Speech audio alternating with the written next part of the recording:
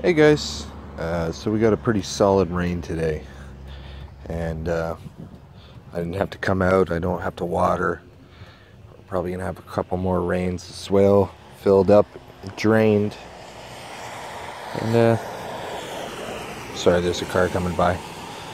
And things are looking pretty good. I've been chopping and dropping a few things where I can, and also wherever I find dock leaves or weeds that I want to throw on the ground, or weeds that I pluck out of the garden, I lay them on top. So trying to get this mulch down before I go on a big trip. I'm going to leave this garden completely unattended, and I might use some aromatic protection for the things that I don't want the deer munching on. And that's actually what I wanted to talk about today. Now, a lot of people,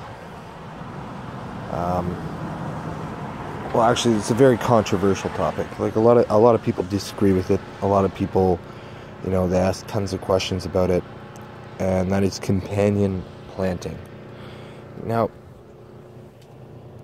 do I necessarily believe that, let's say, tansy is good for, my grape plants?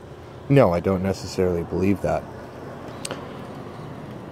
But what I do believe is that plants do form certain kinds of relationships. And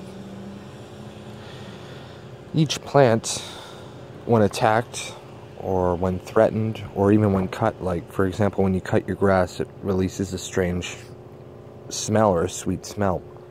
And these are all volatile organic compounds. And all plants release this volatile organic compound, especially when under stress. And it's just a way of releasing chemicals into the air, saying, hey, I'm under stress, I'm being attacked, I need some help. And usually these chemical signals will bring in beneficial bugs that come and eat the aphids or eat the slugs or whatever's attacking your plants. And I'm not really sure about the science behind it. I've read a few scholarly articles on the topic, but mycelium also plays a role in this as well.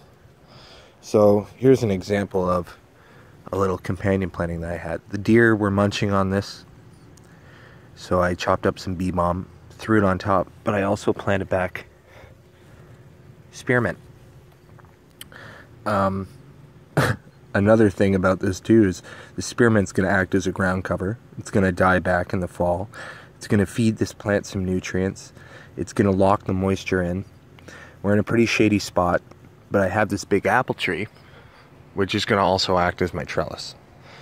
So all these things come into play when companion planting. But at the same time, I've used mushroom spawn in my garden. I'm going to be using mushroom spawn here as well. And the mycelial hairs, make connections with other plants, and they exchange nutrients. But not only do they exchange nutrients, they exchange these organic compounds. They're also released through the root system as well. And this allows other plants, neighboring or adjacent, to help in any way, shape, or form they can, by also releasing these organic compounds and bringing in things that can be beneficial to your garden, like praying mantises, or ladybugs, or predatory wasps. Anyways, guys, sorry about the cars here.